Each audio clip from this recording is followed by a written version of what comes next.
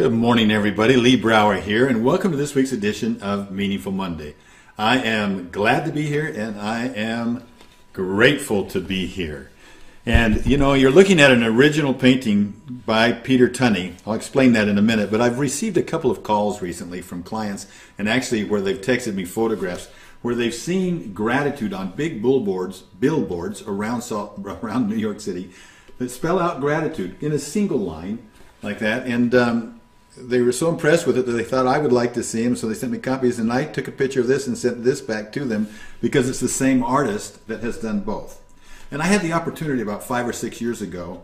For the last several years, I've been working with an amazing man by the name of Michael Rouse, who is one of the founders of ESF, which is one of the most prestigious and amazing companies that work with kids, teenagers.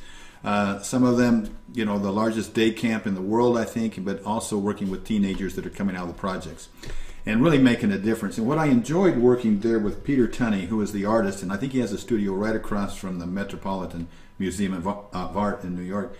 I really enjoyed the way that he worked with kids because his role was to let them get their hands dirty, give them different, like you can see newspapers behind here, you can see different things, give them different media to work with. And he had an ability to walk around with every student that was there and find their talent, find out what they were doing good, and elevate them up through gratitude. And so really this is, when the two T's in there, what does that spell? An attitude of gratitude. So you see, attitude is part of gratitude. And he had that attitude of gratitude as he worked with these young ones. And so this has been very meaningful to me to be able to see this, and this was a great gift that was given to me. And as you learn about gratitude, as you practice gratitude, using the empowered wealth mindset to be able to move up through social gratitude and appreciative gratitude to where ultimately we can be at that highest level of gratitude where we just live with an attitude and we're grateful no matter what. We're grateful in all circumstances. What a wonderful thing. And I thought about how he elevates these young kids, and then it dawned on me that isn't gratitude really an elevator? I mean, really, it's an elevator that lifts all of us. It lifts everybody around you. It's probably the most powerful elevator on the planet. Its ability to lift the most difficult of things. It can lift me right out of self-pity. It can lift you out of self-pity. It can lift me out of what I perceive some of the toughest and overwhelming challenges in the world.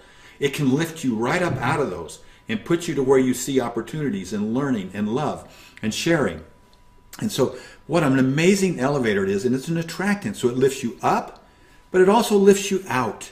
And it also then is able to take those that are, everybody that you attract. So with an elevator, you attract greater opportunities. You attract greater, not that they weren't there before, but you see them. Greater relationships, not that they weren't there before, but you see them.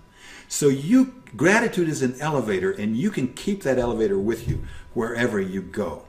So my challenge to you this week, develop that attitude of gratitude. Ask yourself, how can I elevate gratitude today in my life and in the life of someone else? How can I elevate gratitude today in my life and in the life of someone else?